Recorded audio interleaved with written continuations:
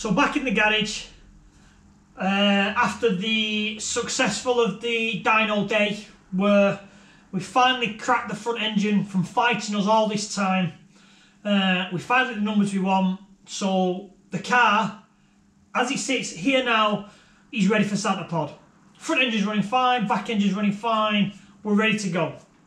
Now, at the end of the last video, I did say to you, I've got a few bits to do, and one of them's going to shock you. So it's a bit of a strange thing to do, but I think you'll fully understand when we do it.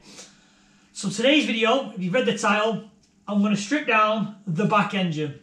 Even though it's running fine, even though it's ran the power we wanted it to do, with the result of the front engine having the valve issue and the sealing issue on the valve seat, I want to make sure the back engine's been looked over, take them springs out the back engine, do a bit of modification on the cylinder head, just so when we do go drag racing, and when we start going out this year, I do not have any problems. It's kind of, what can I say, failure prevention. So to have, say, 3 hours today, taking the head off, a couple hours in the week to put it back on, it is worth doing that to make sure this car runs fine, we don't have no problems, we can turn up, we can drive 3.5 hours to Santa Pod and not do one run and then go, back engine's got a compression fault, we can't do nothing about it. So, this is what we're going to do. We're stripping the head off. Let's have a look. Let's get this repaired. Let's get it done. And let's get this car 110%. So this year we can smash it. We can get out. We can finally get some seat time. We can finally run the slicks I've got. And we can start making some numbers and seeing where we get on. Let's start the time lapse. Let's get this cylinder head off.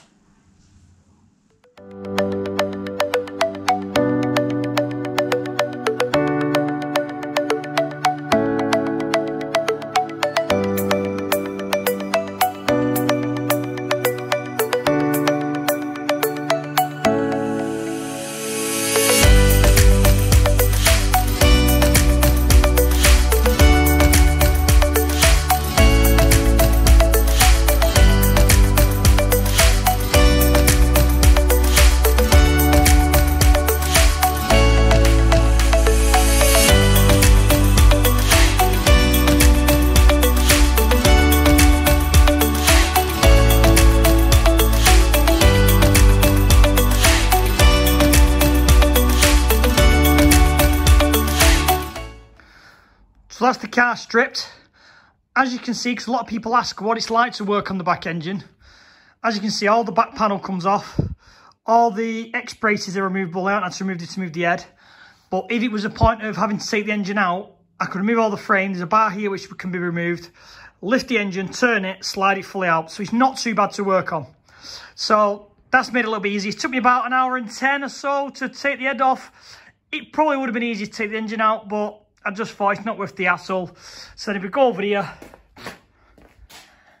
cylinder head's off, ready to go to Tom to be checked and have the valve springs taken out and some few bits of changes done to it. So yeah, so fingers crossed, we'll get it back together, and like I say, we've still got a bit of time before Santa Pod testing. So let's just make sure the car is fully prepped, fully right, and back together, so we have no issues so when we end up at Santa Pod.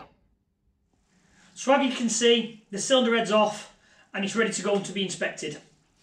So fingers crossed, there'll be no issues, no problems, we can all get sorted.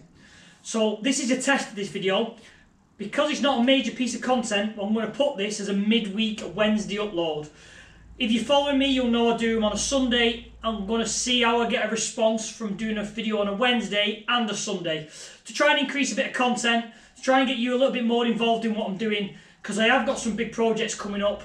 Once this is kind of ticked off and ready to run for the year, I can kind of finish off some other bits and pieces and get some other projects started.